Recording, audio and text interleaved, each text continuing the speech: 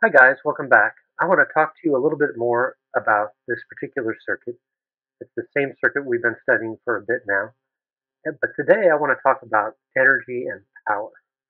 So you may remember that we solved for the four currents in the four different resistors. The 4.3 ohm resistor had a current of 0.69 amps. The 5.6 ohm resistor had a current of 1.44 amps. The current through the 2 ohm resistor was a little weird. It came out negative, and I don't know if we talked very much about that, but that basically means that when I assumed that the current was going to be flowing to the right, and I drew a plus and minus on the resistor consistent with current flow to the right, and then we wrote out Kirchhoff's current law and Kirchhoff's voltage law for the circuit, and solved it, we got a negative number for the current. That simply means that my initial guess that the current flows to the right was wrong. No big deal. The math tells me that the actual direction of the current is 0.75 volts. What that means is the actual direction of the voltage drop is also the other way too. So the voltage it's higher on the right and lower on the left. The current is flowing from high voltage to low voltage to the left. So that's all that means. And then of course we solved for the current in I4 and got 1.05 amps flowing down.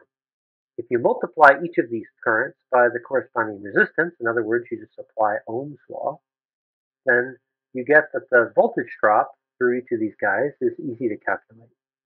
Notice that the voltage drop for the third resistor, the 2 ohm resistor, is negative. The current is negative. What I want to talk about now is energy. Now remember the definition of electric potential. The definition of voltage is energy per unit charge. So that means if you've got a 2.94 voltage drop across that 4.3 ohm resistor, that when 1 coulomb of charge flows from the plus end to the minus end, it's losing 2.94 joules of energy, 2.94 joules per coulomb of charge. That's what 2.94 volts means. And now if I ask you how much power is being dissipated in that resistor, how much energy per unit time is that resistor absorbing and then releasing in the form of heat, it's going to be 2.94 joules for every coulomb, but it's 0.69 coulombs every second. So it's going to be 2.94 joules times 0.69 per second.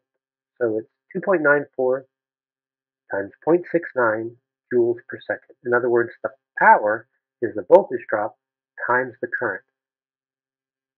Energy per unit charge times charge per unit time is energy per unit time. Okay, that's the idea. The short story is you simply have to multiply all these currents by the corresponding voltage of each resistor to calculate the power being dissipated in each resistor. So 2.94 times 0.69, 8.06 times 1.44, and so on. Notice that because the voltage and the current in the 2 ohm resistor are both negative, the power is still positive, which means that the thing still dissipates energy. Current is still flowing from high potential to low potential. It just turns out it's in the opposite direction that we initially guessed. But it's still a passive component. It still absorbs energy. But if you look at the two sources, notice we haven't included those guys yet. In the two sources, the current flows in the opposite direction of the potential drop. There's an 11-volt drop across the voltage source, but the current is flowing from 0 up to 11. So it's got a negative power. That means it's sourcing energy. Energy is flowing out of the power source. Same with the current source. It's 1.8 amps against the potential drop. So if you walk down a mountain trail and you see water flowing down the stream, it's going from high potential energy to low potential energy. That's normal. If you see water going from low potential energy to high potential energy, look around and see if you can find a pump or a conveyor belt with buckets or something. There's got to be something pushing energy into the system in order for water to go up the hill. The same way with current and the same way with potential.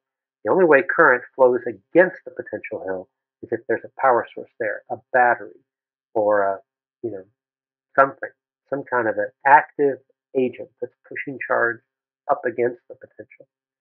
So in the case of the current source, we got 1.8 amps flowing from 0 volts up to V4, which is 9.56 volts. So it's going to be 1.8 amps times 9.56 volts. And then for the 11 volt, you got 11 volts of potential difference, but there's also 0.69 amps of current, so it's going to be 11 times 0.69. So you can write down the current for each of the sources.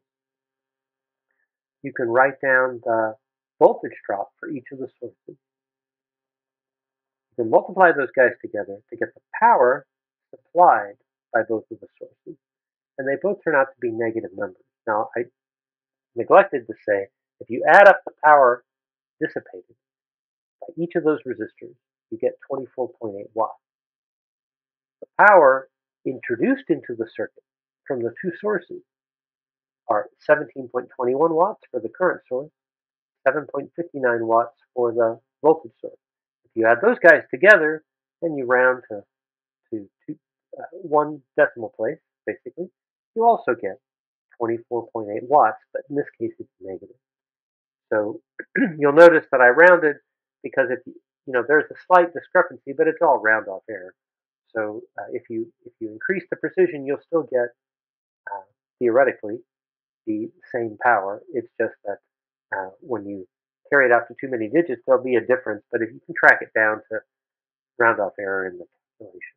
So anyway, the point is the power dissipated by all these resistors is also accounted for by power introduced into the circuit by the two sources. The general rule is if you forget which way it goes, just think of walking down the mountain. The water always flows naturally from high altitude to low altitude. The current always flows naturally from high voltage to low voltage. If it does that, the elements that it's flowing through will dissipate that power. But if it's going from low voltage to high voltage, there has to be an active source there sourcing power. And then the calculation will produce a negative number. All right. Hope that makes sense. If you guys have questions, bring them to class. We'll do some more problems like this and make sure you're squared away. We'll talk to you soon.